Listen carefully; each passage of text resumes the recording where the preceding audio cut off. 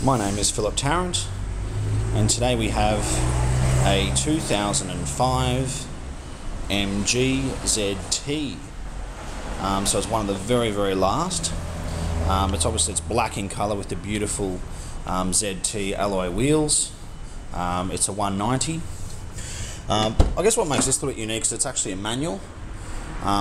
Most of these were automatic. So it's black with black leather. I think it's a pretty ideal colour combination, really. It's probably the most popular. They've put in a nice CD player in there. It's actually got quite a close ratio gearbox. It drives very well. It's quite fun to drive, actually. I guess what makes this so unique is that it's travelled an original 40,000 kilometres. As you can see, it's literally like brand new. There's your sunroof there.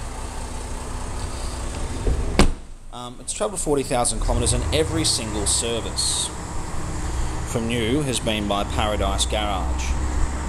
And it's just had quite a bit of money spent. Actually, probably about 1,000 or 2,000 kilometres ago, so it's fully serviced, right up to date.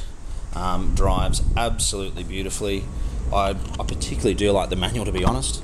I have driven automatic variants of this model, and the manual is a much nicer car to drive, much more of a driver's car.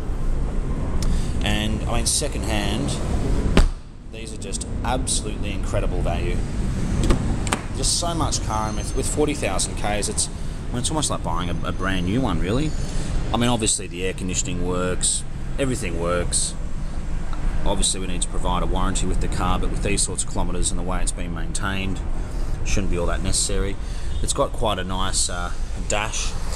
All the gauges light up blue when you turn the lights on. It really is quite nice. The tyres are good.